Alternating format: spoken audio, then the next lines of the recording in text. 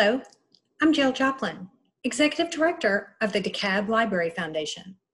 The mission of the DeKalb Library Foundation is to provide support for DeKalb County Public Library beyond public funding and to enrich the lives of DeKalb County citizens through educational, cultural, and literary programs and services.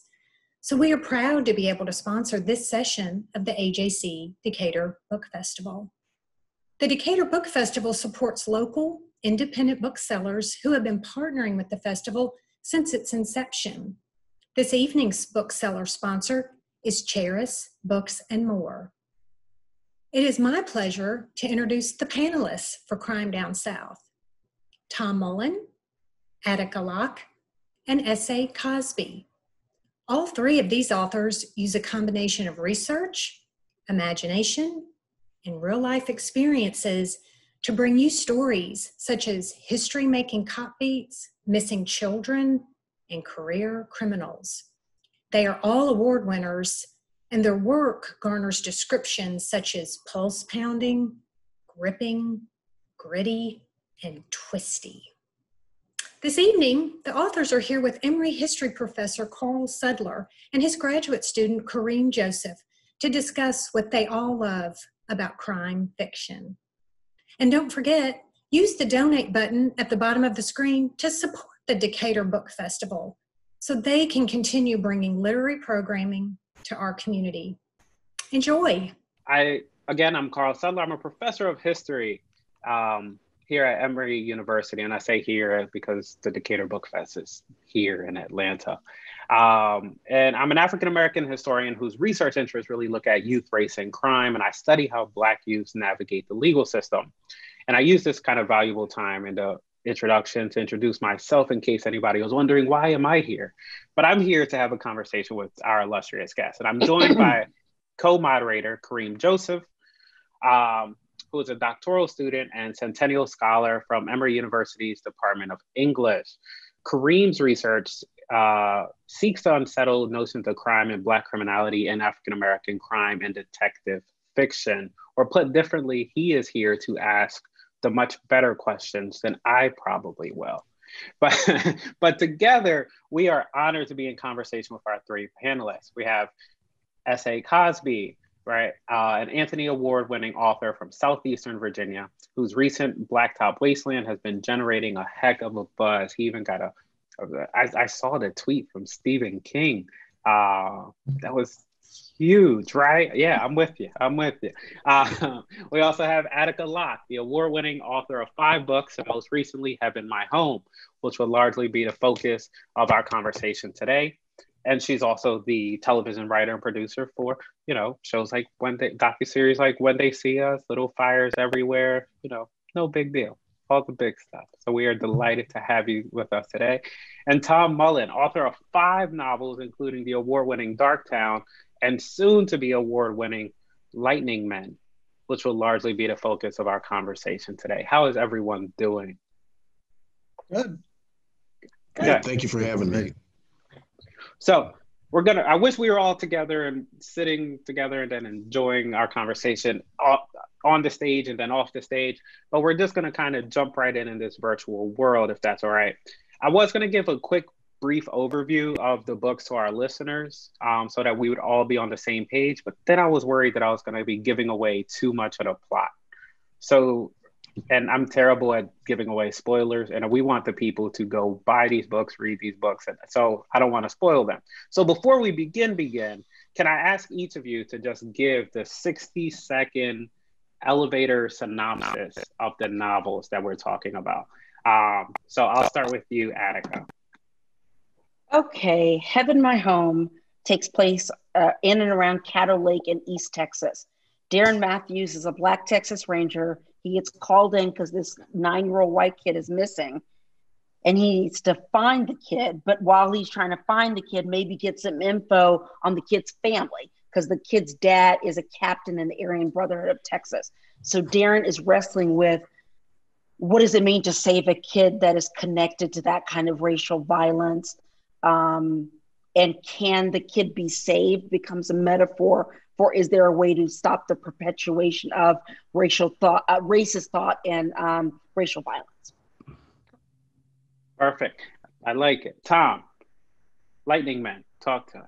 Lightning Men is set in 1950 in Atlanta, and it follows a number of characters. Lucius Boggs and Tommy Smith are police officers, and they were part 2 years earlier of the inaugural class of Atlanta's first 8 African-American police officers. And so they are navigating, how to do their jobs, how to control crime and bring justice, while at the same time having to work within the Jim Crow system. And they're really wrestling with whether they're even doing the right thing to be police officers. And it also follows a white cop named Dennis Rakestraw. And he lives in a neighborhood that had been all white, but now some African-American families are moving into his neighborhood, including some relatives of one of the black officers, and tensions in the community are ratcheted up. Yeah. And then finally, Sean. Blacktop Wasteland is the story of Beauregard Bug Montage, a former getaway driver and auto mechanic who finds himself pressured by financial calamity. And so he finds himself pushed back into the criminal underworld and behind the wheel for an ill-fated jewelry heist. And it's also the story of a man trying to navigate his own toxic and tragic masculinity. Yeah. Perfect. Yes. So you guys were much better at doing it than me, because I promise I would have been like, and then on page 98, and then I would have spoiled it. I didn't want to do that. But these books obviously all take place in the South, right? We're here to talk about crime fiction down South. And generally speaking, we have different parts of the South well represented here. We have Georgia, we have Texas, we have Virginia. And we also have a balance between like urban and rural, right? Because when we're thinking about the South, we're also kind of navigating these types of spaces. Given this, right? So there's that for the setting. Given this, historically speaking, when we have conversations about crime, especially crime in the South, there's always tends to be these kind of lingering ties to race and slavery, right? Which I feel all three of these books capture beautifully in the text. So when writing these stories, how do you capture this, right? Or I guess perhaps put more directly, how do constructions of race and slavery influence the setting in your work? Whoever wants to jump at this one first, I'll take it. Well, I mean, in my book, it's kind of literal, because there's a freedmen's community in the book, and it's based on there are a lot of these dying freedmen's communities in Texas. My family comes from one called Nigton, just so we get real clear on what the hell the white folks was calling it. And so it's quite literal there that the tentacles of slavery are still so very much alive in the South. And I think one of the things that's interesting about when I write rural Southern noir is that for me, the city seems safer to me than the rural areas. Like for me, and it was like that when I was raised up. I grew up in Houston, but whenever we went into the country to visit relatives, that always felt more lawless than the city. Like it felt like out there, they were just doing whatever they wanted to do out there. And you see that in the beginning of Sean's book, like they just be doing anything. The law doesn't really work out in the rural South. And that feels very connected to plantations being separated. There being a sense of just that people are making up their own rules out in the rural South. That's my answer for it. Yeah, Sean? I think it's to echo what Attica said, I often say that the scariest place in the world isn't a dark alley in a city. It's a country road at night and you see headlights in the distance. And the isolationism of a rural area in respect to the tentacles and the shadow of slavery is that a lot of times we feel like I'm from a small town, and smallest town in Virginia. And a lot of times you don't feel that there's any justice. It's just us. And, you know, I grew up learning to basically not depend on the police. The police weren't there to help me. I grew up learning how to avoid the police, and not in a nefarious criminal sense, but just avoid them so that you don't get killed, that you don't get shot, that you don't get in the wrong place at the wrong time. And that, there's a direct through line from that mentality to slavery, to slave patrols, to plantation life. And I love growing up in a small town. I love writing about it, and I love evoking that small town atmosphere. But at the same time, I realized that my parents, myself, even my niece, we exist in a dichotomous environment in small towns. That there's still a black side of town and a white side of town. There's still a black funeral home and a white funeral home in my small town. And so those issues are subtextual in Blacktop Wasteland. Right. I don't hit anybody over the head with it. It's not a 300-page sermon, but they are definitely subtextual, but also foundational to the story itself. Absolutely. And then Tom, you want to chime in as well? Yeah, I mean, in Darktown, it's set in the 40s, so it's only 80 years removed from slavery. And the main characters, Boggs and Smith, they're trying. They hope that they're doing the right thing by becoming police officers, but they're wrestling with it because, on the one hand, it was a big deal when Atlanta hired its first 8 black cops, and it was an honor to get to wear that uniform and show that they could do this. And the community really rallied around them, at least at first. But at the same time, they worry, like, are we just empowering the oppressors? Are we just becoming a part of a corrupt system? Like they want to believe that they're doing the right thing, that they can help their community, partly by protecting their community from all the corrupt white cops. But they're also afraid that, just by being a part of the system, they too will be corrupted. And so it's very much an issue that they're wrestling with throughout the book, throughout both books, really.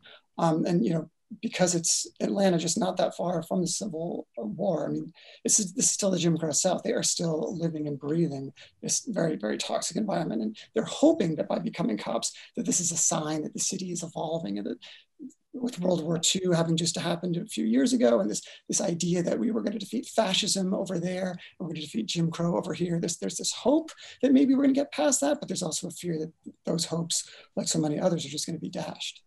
Yeah. No, for sure. And so, Kareem, you had a question that you wanted to. Yes. This question still deals with setting, but I'm thinking about setting in relation to local color, and to give audience the context for what local color is. It's a genre of fiction that focuses on the traditions, the customs, the principles of a particular region. And in the context of Southern literature, I'm interested in juxtaposing Southern crime fiction with the regional genre of local color's preoccupation with perpetuating universalist notions of antebellum values, customs, and experiences, particularly through setting, right? So what are the ways you all use setting to foreground subjugated or concealed histories and experiences as, writing against local color, which portrays the South as idyllic and picturesque? So. I'll say this. So part of the book takes place in and around Caddo Lake, which is so big, it crosses a state line, it goes into Louisiana. And then the rest of the book takes place in Jefferson, Texas. Mm. Jefferson basically has built a cottage industry of selling their version of the antebellum history. There's a Gone with the Wind museum. They do reenactments. There's Confederate statues everywhere. And I definitely, through the course of the book, question what it means to sell history and to sell it wrong. And the main character, Darren, is wrestling with that. And there's actually a character in the book who tries to have an alternate read on that history. And so I've done this several times with the books that seem most obviously about the legacy of slavery. If somebody's Black in my book, the legacy of slavery is in it, period. But when I wrote about a book called The Cutting Season, which took place on a historical tourism plantation, I'm really interested in how history gets sold, commodified, and whitewashed, and all this kind of stuff. And I definitely think that the prose in Heaven My Home challenged the idea that Jefferson was doing right by history. So I think, oh, go ahead, Tom. Oh no, I wasn't. Go ahead. I was just going to echo what Attica said, that you know, like with Blacktop Wasteland, it's a twofold issue. I wanted to write a really cool, interesting, fun heist novel. I wanted to set it in the rural South. I wanted to set it in the rural Black South because you don't see a lot of that. And so, I wanted it to be exciting. I wanted to have, the narrative beats, 3-act structure, and so on and so forth. But I also wanted to tell the truth about the South. I love being from the South, and I love being a Southern son. At the same time, I love the beauty and, like you said, the idyllic nature of South, but there's also the grotesqueness.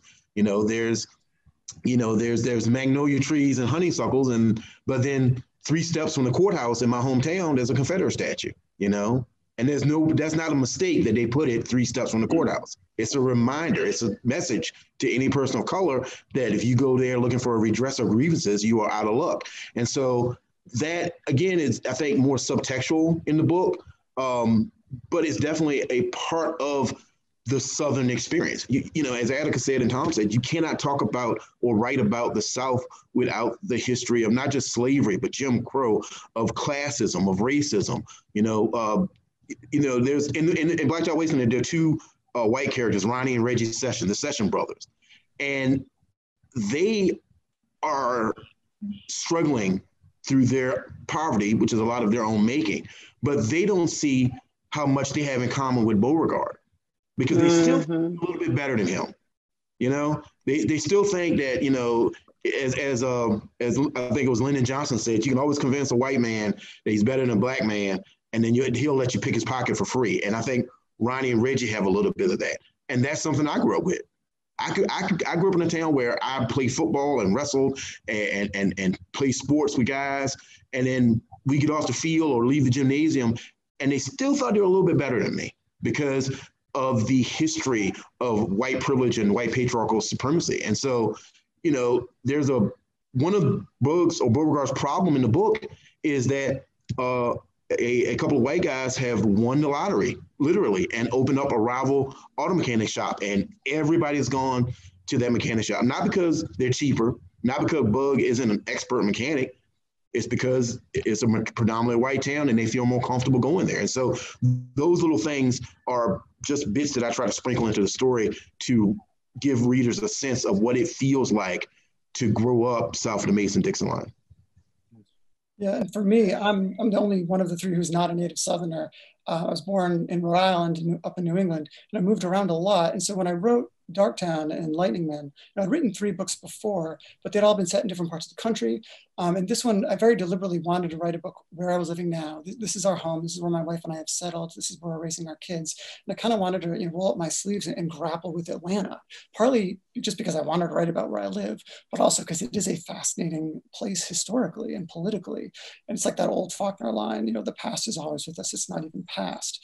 Just by setting a book in Atlanta, it's hard not to mention the Civil War. And if you write a contemporary book about Atlanta, you wouldn't be able to not mention the Civil Rights Movement. My book is set sort of before the first key victories of the Civil Rights Movement, but there are references to the Civil War. I didn't want to overdo it, but the white cop in July goes hiking on Kennesaw Mountain with his dad, a hike they do every year because they do it to commemorate the Battle of Kennesaw Mountain, which of course was a Confederate defeat, but they still commemorate it because of the whole lost cause thing. They kind of idolize their defeats, and they have this sort of martyr complex about how they were taken advantage of by the North.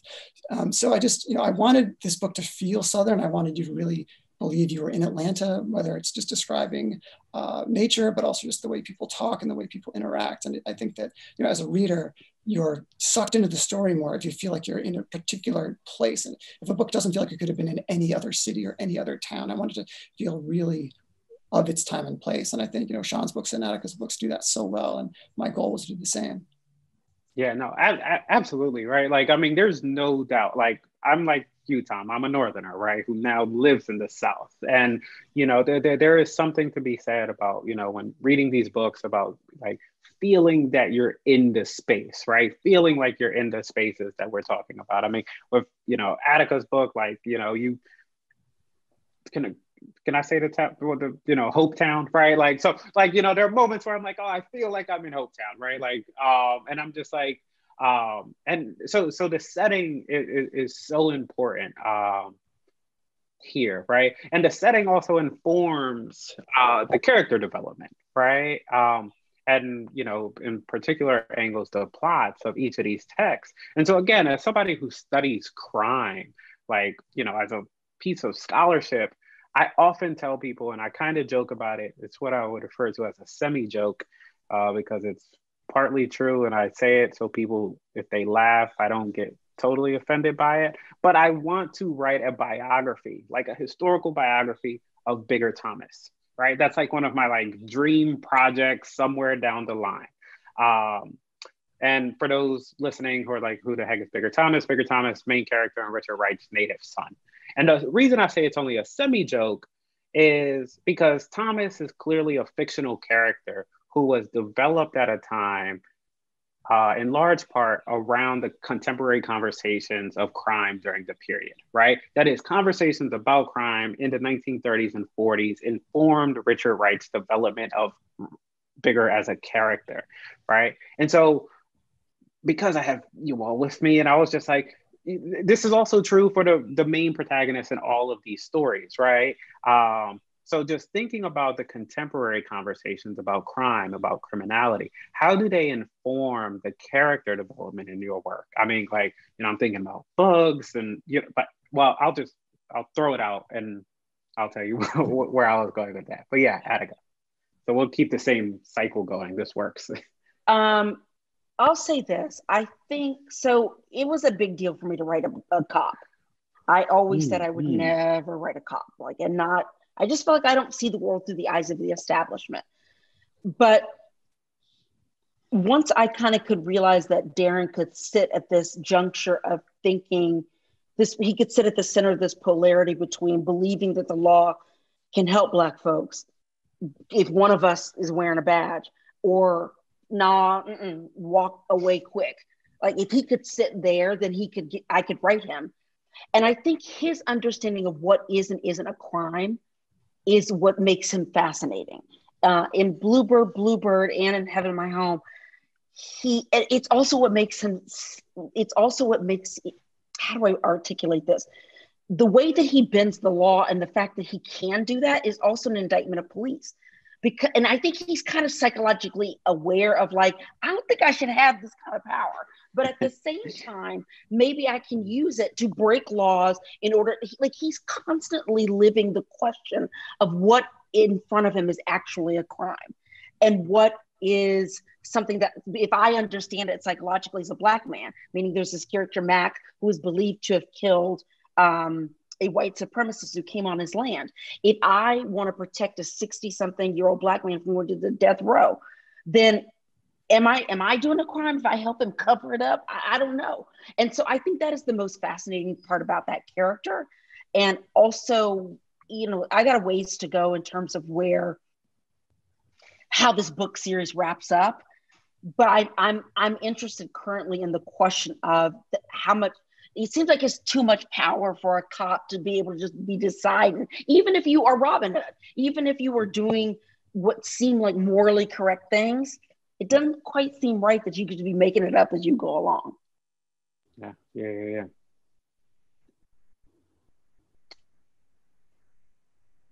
John or Tom? Yeah. You know, I think a lot of books, I think, do a good job of kind of exploring those ethical dilemmas that, you know, that cops or the prosecutors face. And, you know, I want to do that with my book. Like in the second book in my series, Enlightening Man, you know, there is a scene late in the book when one of the Black police officers does something unethical, and I wanted to kind of shock the reader. I didn't go there with the first book in the series because I was already dealing with so much, and I didn't want a scene like that in the first book.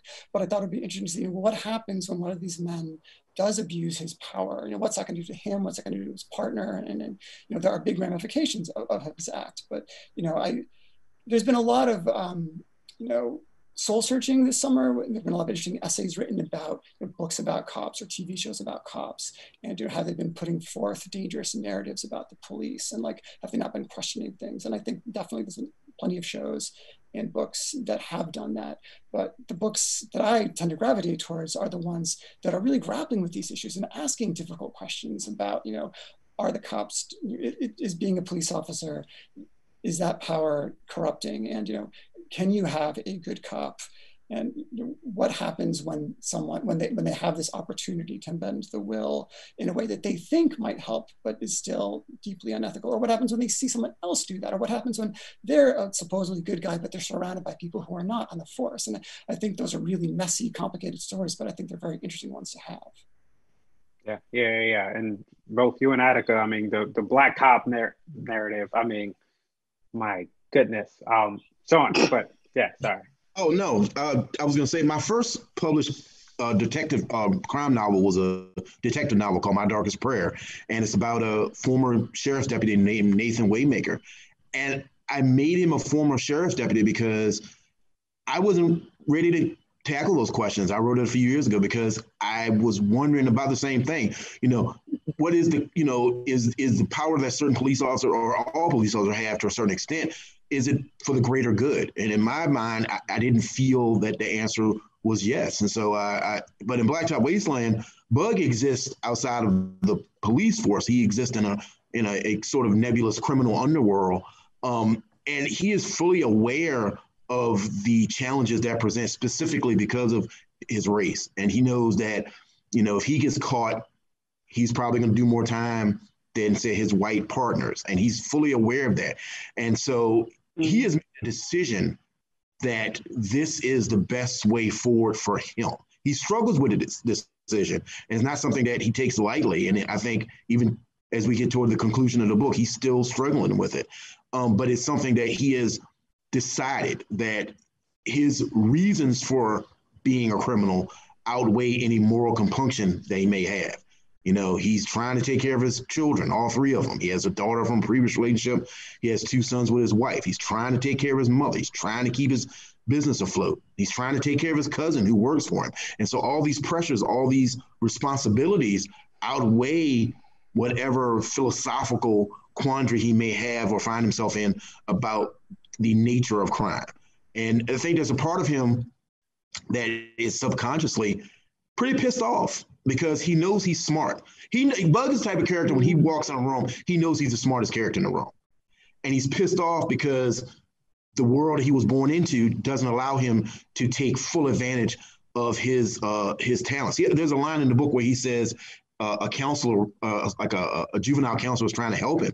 And he's like, for boys like Bug, options are luxuries. And he doesn't have luxuries. And so he definitely is aware of the nature of his own criminality, but he feels like it's a viable trade-off because why should he play by the rules when the world doesn't play by the rules? Yeah. No, I mean, there's a lot, right, in terms of the moral dilemmas from all of them, right? Thinking of it from the police officer perspective, but also thinking of it from Bug's perspective, right? And really what kind of drives Bug in that space is, so much that what you capture is his living conditions, right? When we think about people who turn to crime, right, so much of it is not like, they're bad for the sake of being bad, right? And you're able to capture that so well in Blacktop, right? He's not doing this because he wants to. And that's a pivotal part of the story. Preem, sorry, go ahead. Throw up your next question for our panelists.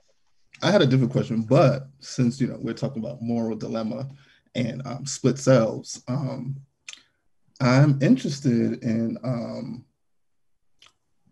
because it seems like a recurring theme in each of your books is this wrestling and this reckoning with multiple aspects of oneself. So I'm just interested in the ethical arguments or ethical commentary that you all might be making in terms of the characters or in terms of taking up ethics and morality as an object of critique, if that makes sense. Hey, I mean, kind of what Sean just said really resonates, where there's a sense of, in fact, I see it a lot in both Bluebird and Heaven My Home.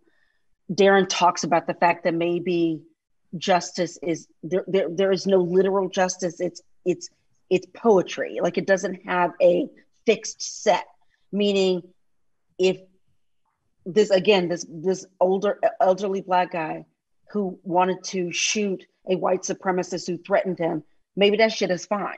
But then if that's fine, then how is it fine that the white supremacist was doing what he was doing? And I think Darren says a lot that maybe only poets and bluesmen know what is real justice. I think that, and all I can say is that is creating stories that ask the question, and having created a character who lives the question, because I feel like I don't have all the answers either, and that I'm okay with certain things that people do, that if the tables were turned, I wouldn't be okay with them. And so I don't know where the clean ethics or morality lie. I have the only thing I would say is I think that Darren is a humanist. And I think that fundamentally he would never equally say that the actions of this white supremacist line are equal to the actions of what this elderly Black man did. But that's not what the law says. And so, and it gets messy, and there's a twist in Heaven My Home that I won't bring up, that I don't know, maybe he read that whole situation wrong, and that flips him out. Like, all of a sudden he's like, wait, I thought I was protecting this old man. And so, once you start breaking them rules, where does it stop? You almost tempted me. I almost came in with the, but I fought it. I think the question is interesting because it is, it's a philosophical, it's a Nietzschean question, just because you can do something doesn't mean you should do it, And that's the philosophical question, I think, at the heart of crime, a lot of crime fiction, is, like with, talking about Blacktop Wasteland with Bug, there's a point in the book where Bug does something nice for someone. There's a couple, their cars broke down, the young lady's pregnant, and Bug uses his driving skills to get them to the hospital before the baby is born. And he does this nice thing as he's casing the jewelry store. And then something happens later in the book that makes him feel almost guilty. He regrets having done that nice thing because it made the criminality that he's compartmentalized, it made the criminality that he's justified human. It puts a face on the violence and his actions and the consequences of those actions. And so, but I knew growing up guys like Bug who were able to put that morality in a lockbox for a time being and do what they felt like they had to do. And it sometimes does take that crime or those repercussions reaching out and touching them, and so the question of the flexible moral compass comes up more often than not in crime fiction, and especially in Blacktop Wasteland. And I don't, like Attica said, I don't have the answers. I think the best writing asks the really good questions, and then we leave the answers to the philosophers and the poets and the bluesmen. But I'm interested in asking the questions, and I'm interested in what happens as a result of those questions and actions. Yeah, I think part of having those ethical dilemmas in the books is that, as writers, we're trying to create interesting characters. Like, we want them to be complicated. We want them to be intriguing. And it's funny, if you think back to like the classic Raymond Chandler books that kind of were credited with starting this whole genre of a hard-boiled story, the main character doesn't really have all that much going on. It's like, sometimes he might mention that he has money trouble, but it doesn't really seem to bother him. He doesn't have a family. He doesn't have a wife or girlfriend. He's kind of just this blank canvas, this white detective hero dropped into the middle. And like, not to knock the classics because they're awesome and we all love them obviously, and they did a lot to create this genre. But I think it's a lot more interesting with a lot of these more contemporary stories when your hero has a lot of problems. They've got family trouble, they've got financial trouble. And like, when you're dealing with those things, you're distracted, you're not always your best self, you're not always making the best decision. And how you decide to navigate a situation is going to be, compromise isn't exactly the right word, but they're going to be affected by the fact that you've got all this stuff going on in your life. So that's, I think, one of the reasons we try to make them go through these tough ethical gauntlets. But also, I think it just makes the story more interesting. When the reader's wondering, like, well, gosh, what would I do? Like, it's not as simple as like, oh, that's when I'd shoot the bad guy. Like, we want there to be this complicated question that they're struggling with. And as both Attica and Sean both said, it's like, we don't always know what the right thing is. And the act of writing is our way of kind of exploring, well, gosh, well, what would happen if I did this? Or what would happen if I did that? Or, ooh, that's bad, well, that's bad too. And you get to kind of play around with all the different possibilities and explore it and hopefully, you know, make it more complicated. But I hope that those very complications make it more intriguing for the reader. Yeah, no, for sure. I think a lot about, whenever I teach classes, right? So history professor at Emory, right? I always teach classes on mass incarceration. I teach classes on, you know, civil rights movement. And, you know, I always tell my students, right? Crime is immeasurable, right? And they're like, what do you mean it's immeasurable? You can tell who gets shot or if we're, you know, who, you know, what stores are broken into. And so if we're talking about property crime or violent crime, like we know when incidents happen. And I'm like, no. Like when I say crime is immeasurable, I mean that, you know, how we quantify crime is based around like arrest or incarceration, and neither of which is actually a true indicator on if crime happened, right? Because we know that certain neighborhoods are policed in different ways than others, right? And we know that certain people are incarcerated at higher rates than others because of a flawed system, right? So we have incarceration rates, we have arrest rates, but none of those can actually quantify crime, right? And so I hate, and I always combat it when the media is like, crime is high and so. And I'm just like, how do you know, right? There's no way of kind of knowing that. And so what, you know, when I saw the panel was like crime fiction in the South, I was excited. And then I got even more excited when I realized that 2 of the 3 books were actually about Black cops, right? Because you can't have crime without the police, right? Like in a very weird way, right? Like they're part and parcel of each other, right? You need both to exist. And so thinking about the contemporary moment, thinking about conversations going around with the police right now, right? You know, we're having conversations in particular in Black communities that the police have over-policed and underprotected these communities and, you know, brutalized with impunity for decades, right? For centuries even. So when considering that in some ways, not both, but the conversations in particular around, say, reform, abolition, defunding, all of these in some way, shape, or form are imaginative projects, right? I was really excited to ask you all this question. All of these things are imaginative projects. So is there an opportunity in crime fiction to push this conversation further, right? Especially as conversations, again, thinking about these conversations, whether we're talking about reforming the police, right? And you kind of speak to it in the different books, right? In different ways, or defunding the police or abolishing the police. Like as these things become more mainstream, at least in terms of starting the conversation, is there space in crime fiction to really begin to imagine a world police free, or at least the way that the police exist today? And so it's the abolitionist in me who really was like, oh, I want to ask these phenomenal crime fiction writers, what role does the writer have here in really being able to push the imaginative boundaries of questions of police reform? Yeah. Well, I can say this because I think it's part and parcel of what I've already said, that if you not just see a cop bending and breaking the rules with impunity and not being caught, how easy it is to do. But I have a character who admits it's too easy to do, who basically is contemplating how to fabricate evidence. Like, and because he's conscious of, I don't think this should be like this, but I'm doing it for a good reason. I think, for me, that is the closest I can get to the idea that police have too much power, is that their ability to manipulate truth and to be listened to and be believed as being the arbiters of the actual truth is problematic. Before you even get to the violent aspects of policing, I'm married to a public defender who actually during the Zoom just came home from work.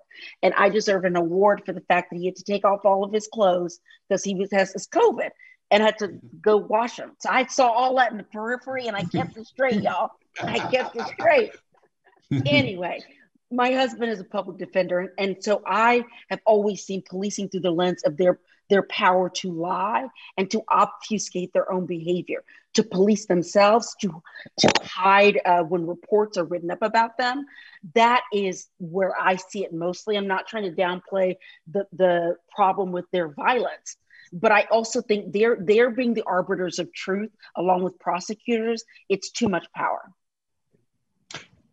I think I'll go back to my first book. And in the plot of my first book, My Darkest Prayer, Nathan is a former deputy, and he quit because his parents were killed by a racist drunk driver. It was a road rage incident. He's a man of mixed race heritage. His father's white, mother's black, and a rich, racist white kid ran them off the road and killed them. And he saw, as a deputy, as a part of the blue line, that the case was swept under the rug, and their due diligence wasn't done, and he quits in the most vociferous manner. And but I grew up I'll go back to my own upbringing. I grew up in a small town, and one of the things that I advocate for in my writing is definitely a reform of the police. Because I'll tell you, right now in the town that I live in, 4 of the 12 deputies on my force are guys that either were in front of me in high school or behind me in high school. And I'm not trying to be funny, but they are not the brightest bulbs in the lamp, but they're cops, and they have guns, and they have the right to kill me if they see fit. The same guy that, I had to and when I was in school, used to try to cheat off my homework. They probably couldn't spell cat if I spot you the C and the T. And so there's an idea, especially in small towns, that anybody that applies can be a cop. And a lot of times people apply are people that want the gun and the badge for a nefarious reason. My cousin is a nurse, and she has to go to school she's a registered nurse, has to go to school for 2 years, has to pass the NCLEX, the national testing for nurses. She has to get recertified every couple of years. She has to have continuing education classes. None of that happens with police, especially in small towns, especially in a small county like where I live in Matthews County. Once you become a deputy, you can be a deputy for the next 20 years, and you don't have to advance your knowledge one iota if you don't want to. Some do try to, but you don't have to. You don't have to have any kind of national board certification to qualify your fitness for a cop. You can shoot somebody in a small town and go to the next town over and get a job again. And so I definitely advocate in my books, the faults and foibles of a police system in small towns, and B, the lack of accountability for police officers. I'm working on something right now I'm working on a book right now about 2 men, one black, one white, both ex-cons, who have seen the justice system and see how it doesn't work. And their sons, their gay sons, are murdered. And these 2 men take it upon themselves to seek revenge for their children, A, because they want to redeem themselves, because both of them were horrible fathers and they were very homophobic when their children were growing up. But B, because they see that the cops are not really that interested in solving the case. And so it's definitely something as a writer that I take seriously. But again, I do it within the context of writing a good story, because nobody wants a 300-page sermon. So yeah, I went on a tangent. I'm sorry. No, but you ended someplace where I wanted to start, which is great, because the question about how can we use our imaginative powers maybe to, for good or to sort of push the public conversation in certain directions. It's kind of a delicate thing to talk about, because I don't want to sound like we're patting myself on the back, like, oh, I'm saving the world through crime fiction, because it's not we're telling stories. But at the same time, people, and to get to what Sean just said, people come to us to be entertained. These are crime stories or mysteries. We can't just give a sermon. We can't just hit people in the face with politics too much, or they're going to put the book down. We need to entertain them. There needs to be a hook. There need to be good chapter endings and things like that, and really draw them along. But at the same time, while we don't want to pat ourselves on the back, at the same time, we're still hoping that by creating these scenes and by creating these characters that we get people to care about, and creating these visceral moments that people are going to remember, and forcing them to use their empathy and put themselves in that place, whether it's the cop's place, whether it's the place of somebody who just committed a crime and is hoping not to be caught, or whoever. If we force them to like really be there in a visceral way that they sometimes don't let themselves go if they're just watching the news or reading a newspaper story or something, that we're going to affect them in a way that makes them think about an issue a little bit differently than they did before. And, you know, the hope is that, you know, if we do that right, you know, maybe we can move the needle in a certain way. And, you know, I look back to some of the crime novels that I read when I was a kid, like in the 80s, the Spencer novels set in Boston, or the Amos Walker novels set in Detroit. Those books were in worlds where the cities were these dark places in a way that you really couldn't get away with right now. Like, you know, Boston's a pretty nice place. It's a pretty safe city. But I think even though those books didn't feel like political at the time, certainly didn't feel that way to me as a high school kid, they were very political. There was this idea that cities were dangerous, dark places. It was very much, you know, the Reagan mentality that cities are evil and white folks should stay away from cities. And if you drive into the city, anything can happen to you, you know, in a way that, of course, someone is trying to talk about cities still being that way, of course. But and Attica, you spoke earlier about, you know, these rural areas being the lawless areas today, and these rural areas being areas where certain characters feel more at risk. I mean, if we can write different types of stories, hopefully we can create different scenes and images in people's mind and make them think about the country we live in different ways. Yeah, no, seriously, I do appreciate you all fielding that question, right? When I drew it up, I was a little hesitant. I was just like, they're going to try to think I'm, you know, getting them all into the politics. And I'm like, no. I really want to think about this field, right, as a space to really do this kind of imaginative lifting. And I you know, I credit both, you know, well, all three of you really, and kind of getting us there, right? Like in a weird way, we're having conversations about community policing, about diversifying the police force, about reform in these texts, right? Without actually calling it that. Right. So as a person who studies crime, who's into policing, whether you realized it or not, like this actual, you know, stuff was happening. And so we're wrapping up where, you know, I'm starting to field questions here in the chat box from the audience that I'm going to throw out to you all here shortly. But before I do that, I wanted to ask, you know, Kareem, if you wanted to ask any kind of final question before I organize some of these Q&A from the audience. Yes. I do have a question about, I can see y'all offline about that question. As a grad student who studies crime fiction, what advice would you give someone like me? Can y'all hear me? Say my connection. I lost part of it. Yeah, okay. The connection one. I was saying, as a grad student, who studies crime fiction, what advice would you give someone like me? Advice for writing or for studying it?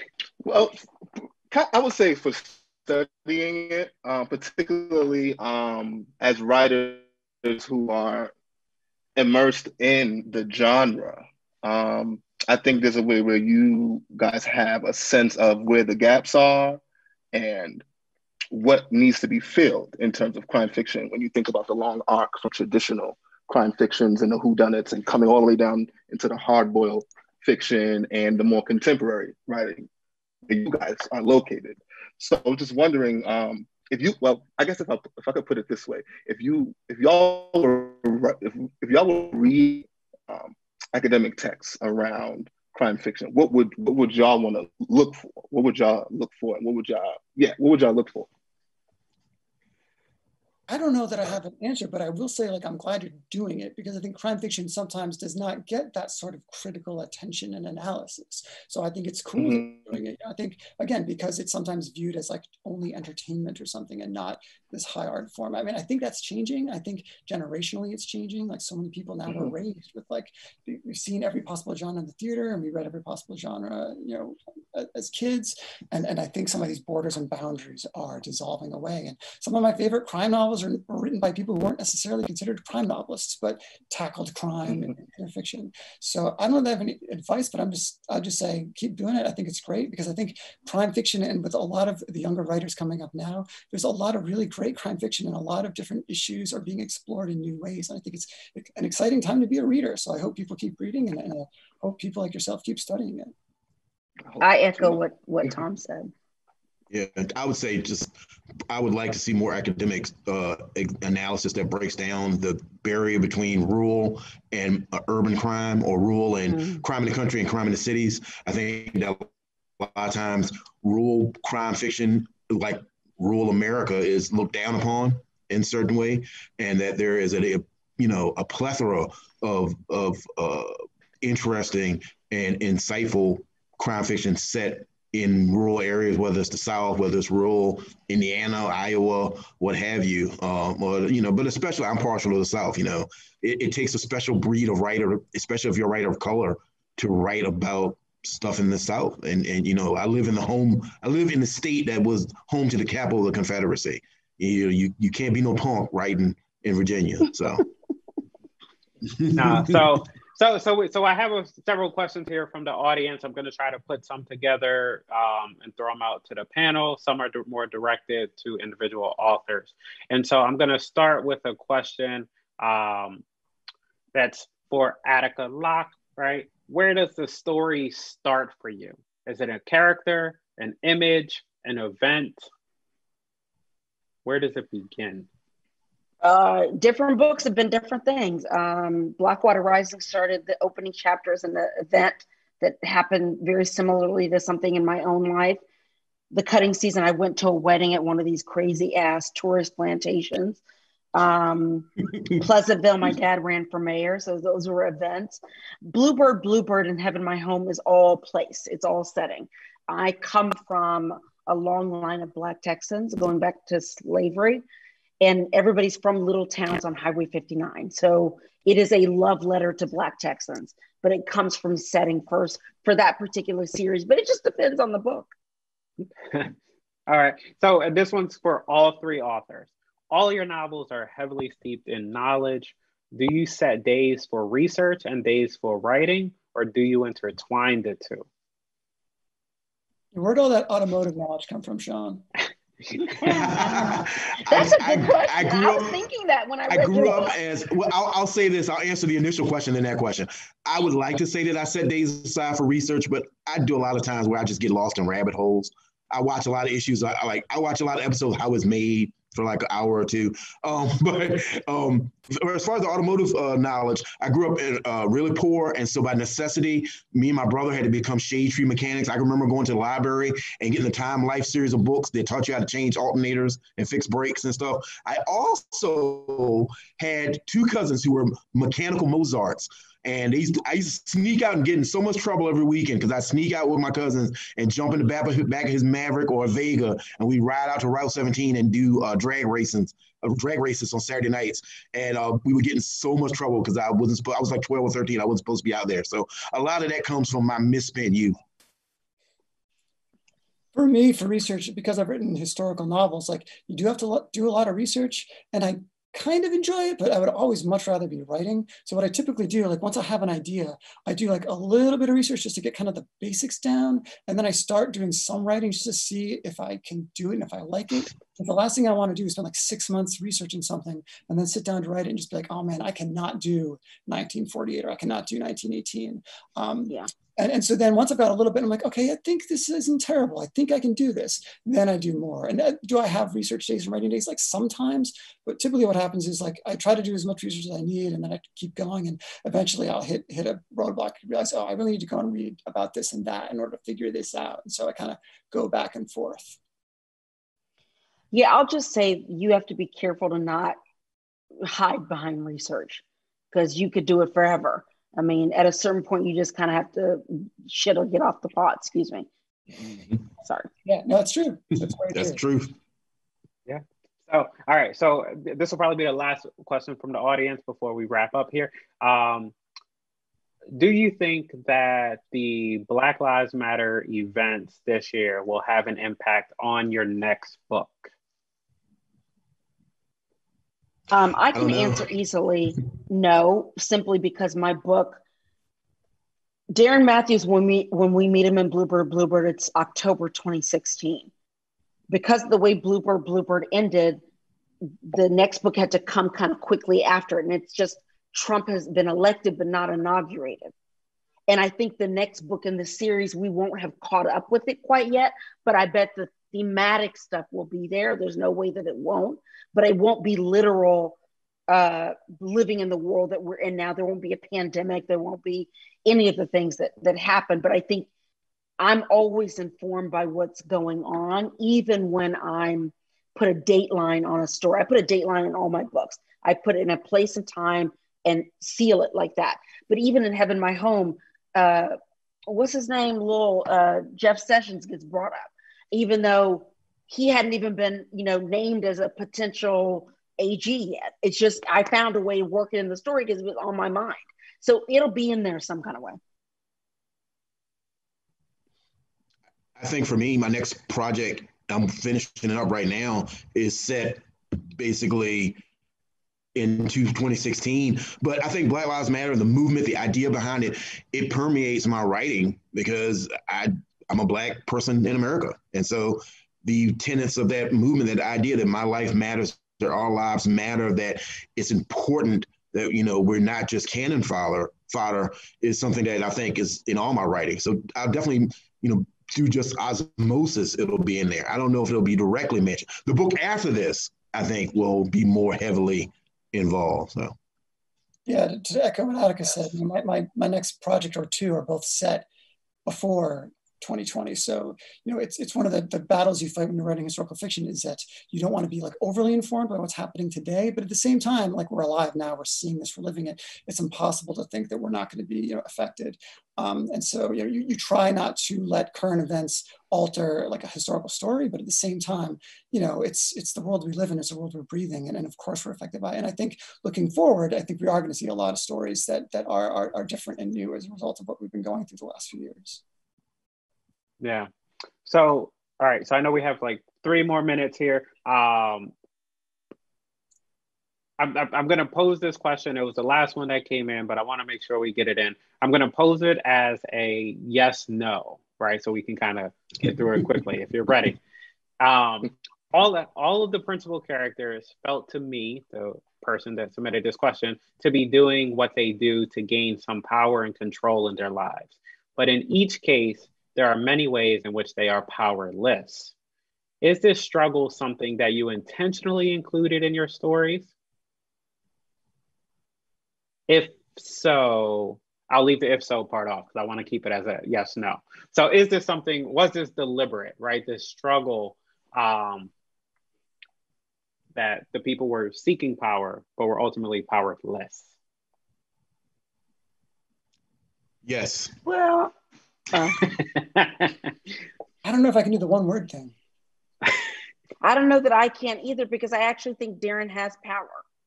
Mm-hmm. I think he just doesn't have the power to fix everything, but he has some power but maybe that is the answer. So I guess, yes. Yeah, but I feel the same way. Like, my characters are not powerless, and Beauregard is not powerless. Like, there's certain things they cannot do. They can't move heaven and earth. They can't snap their fingers and solve all their problems, but they do have agency. They do have power. And like, as writers, you want characters who have power and have agency. And I think to build realistic characters, we want to show all the limitations that the world puts on those characters, but we also want to show them pushing back. So maybe the answer was yes too, but it's a complicated question. I think Beauregard definitely has agency and he has power, but he's powerless to change the things that are the consequences of his actions.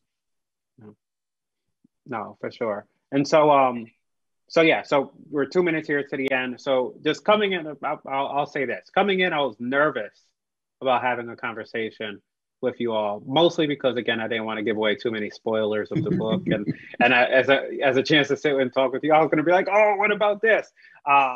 But also because as a historian, there are no spoilers, right? Like, it happened. So conversations are almost always about like interpretations. What have we been misunderstanding? Why? But this was a new challenge, and I was really excited about today's conversation because it was an opportunity to speak and share the platform with some brilliant, creative thinkers who really pushed me in new ways of thinking about crime, like not just in the South, but crime generally, but especially in the South. And just the writing process more generally. So before we conclude, are there any parting words that you want to share with those in attendance? And I'll give my parting word to Attica, and I told you this off record, but I gotta tell you on record, I am here and available to be casted for Marcus in the film with PhD in history in hand. But parting words. Attica, we can't hear you. I'm muted because my phone rang. And I'm gonna jump off as soon as I answer this because I have actually a meet. It's still early where I am. Anyway, I would say everybody keep reading. And I think that reading in general grows the heart, but I feel very much that reading crime fiction grows the mind about the way in which power works and how power structures look from the outside and from the inside. And I thank everybody. I have to go. Thank you. Thank you early so much. here, but I thank everybody so much. Bye. It was such an honor being on this panel with you. Oh, right back. Yes. I love your stuff. Bye. Take care. My parting word real quick will be that I live here in Decatur, the home of the Decatur Book Festival, and I've been on the programming committee over the years, and I've moderated a lot of panels. I've been on a lot of panels, but I helped put this one together, and I'm so excited with how it went. I love Sean. I loved your book. I love all Attica's books, and this is a real treat to get everybody together. And Carl and Kareem, thanks so much. This is a lot of fun, and I'm bummed that we can't all go to a bar right now, which is what usually happens at the Decatur Book Festival, but I'm going to pretend you guys are with me, and I'm going to pour myself a drink, and I'm going to look forward to a future book festival where we can do that. Thank you. I'll just say it. I'm so pleased and so happy, so honored to be invited to be a part of this. The panel was great. Anybody that knows me that ever met me at one of those book festivals or anybody that ever met me at BoucherCon knows that once I can talk and pontificate about crime fiction all day long, so you have to stop me. And this was great to just talk with two writers that I find incredibly skilled and that I look up to, that I feel have been a great influence, not just on my work, but other authors as well. And again, thank you for having me. I look forward to maybe one day coming to Decatur and actually having a mint julep or some moonshine as we talk about books. So, Kareem, do you want to give any parting words? Yes, I just want to say thank y'all for writing some incredible books and creating lives and worlds that are often not highlighted. So thank y'all for that. And yeah, I appreciate the opportunity and, you know, setting time aside to talk crime fiction because I don't always get the chance outside of the classroom to do so. Thank you so much. Carl, write that Bigger Thomas book. I know. One day. I'll think about it. That's right. No, thank you all. Thank you for having me. Thank you for inviting me to be the host. I love the Decatur Book Festival. Second year now. Looking forward to next year in person where we can do this. So fingers crossed. Yeah. All right, everybody. Yes. Take care. Bye-bye. Thanks everybody for being here. All right, y'all. Take